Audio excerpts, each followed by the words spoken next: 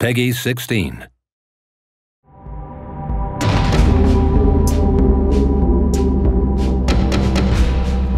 For more than 35 years, he's lit up the pages of 2000 AD alongside characters such as Judge Dredd and Strontium Dog, capturing the imagination of comic book fans across the globe. He's the star of the recently announced Rogue Trooper Redux, a brand new remaster of our 2006 BAFTA-nominated tactical shooter, beloved by fans for its thrilling, authentic adaptation of the Rogue Trooper comic.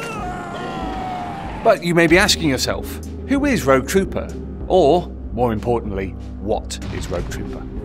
The Rogue Trooper, or Rogue for short, is a GI, a genetic infantryman biologically engineered to survive the poisonous atmosphere of New Earth, where all-out war rages. He's a one-man squad.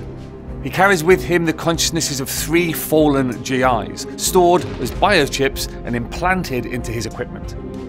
With them supporting his already advanced abilities, he's a force like no other.